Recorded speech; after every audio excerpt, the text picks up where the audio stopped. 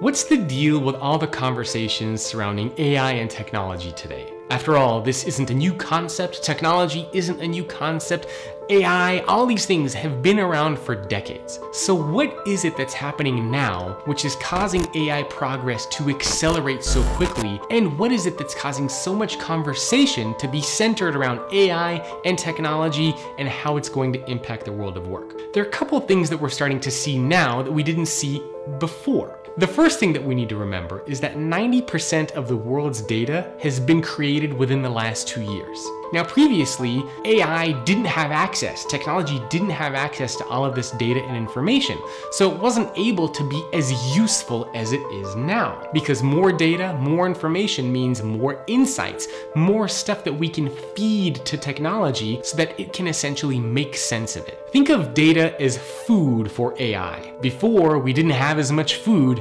Now we have more food than AI could possibly want. So that's the first trend that's fueling a lot of the AI discussions. The second thing that we're starting to see is technology costs have been going down. It's becoming cheaper for us to use technology, to build technology. I mean, think of cloud storage, for example. Years ago, you used to have to pay hundreds of dollars to get access to cloud storage. Today, companies are basically just giving it away. So technology costs around the globe are going down in a variety of different areas, which means it's cheaper for us to use AI, it's cheaper for us to use technology and apply these technologies to many different environments and scenarios. The other thing that we're starting to see that is fueling a lot of this AI progress and growth is around the speed of technology. As technological progress increases, computers, technology, all this stuff is just becoming faster. So now you give information to a computer and it's able to calculate quicker, it's able to calculate faster. And so more data, the decreasing cost of technology, the increasing speed at which technology can operate is all fueling technological progress. And of course we have Moore's Law, which kind of fits into all of this as well.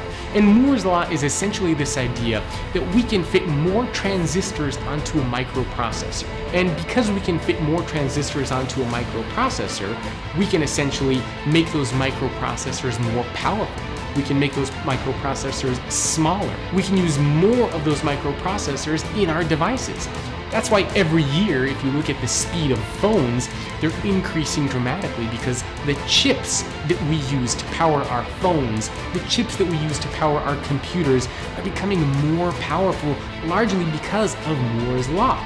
We're fitting more of those little transistors on those microprocessors so that microprocessor is becoming more powerful every year. And so all of these things are coming together. And when you think about speed, when you think about decreasing technology costs, when you think about more data, when you think about Moore's Law, you see that we are creating a perfect storm for AI, a perfect storm for technology to be able to do a lot of things that humans used to be able to do. So this is why we're having so much conversation and dialogue and debate around AI today, because of those 4 things.